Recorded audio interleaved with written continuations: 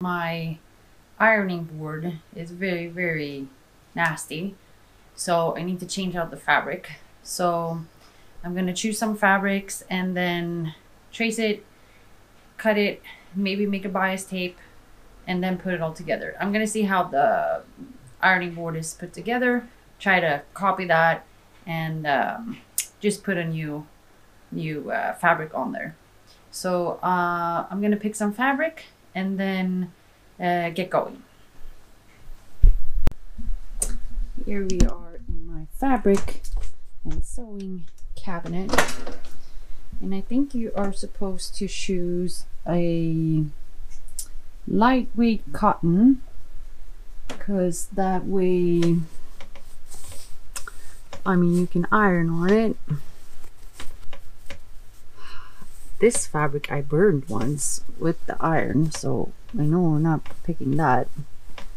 And I need a fabric that is long enough to cover the board, and preferably a pattern one, so when I burn the fabric, you can't really tell. I don't know if I have any good fabrics. This would probably work, but I don't like it. This would probably work, but it's very thin. This is super thin. Okay, I don't know. You think you have a lot of fabric and then all of a sudden you don't. I ended up choosing this really colorful and happy fabric. It is, you're seeing the wrong side of the fabric right now. And I chose this because it's 100% cotton, and I know that I will be able to iron on it. And I also chose this very busy print fabric because if I would burn it or if it would stain, I think it won't show so much. So I'm really happy with the choice because I love working with these colorful, happy fabrics. And this is actually an old bed sheet that I bought at a secondhand for 15 crowns, which is like $1.50. But that is a really good tip to do, to go source fabric at secondhand stores, because it's very cheap, and like you see, you get a lot of fabric if you buy like an old bed sheet. Here you just see me cutting all around the old cover just to get a template of it. And this is me reusing the old bias tape with the string, so I didn't have to make a new one.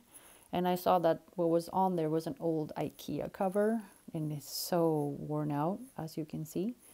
But it was really smart using this old bias tape because I didn't need to restring it or do anything. It was already ready. It was cut to size.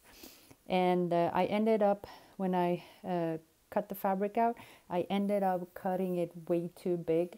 So I had to adjust with the bias tape to know where to sew. And I made it a little bit too, like you can see here how big how much extra fabric I have on there. I ended up having to repin it several times to make all the bias tape fit snugly on there. But it was worth it because it came out great.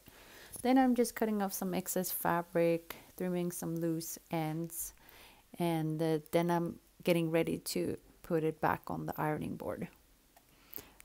As you can tell, the ironing board has seen better days.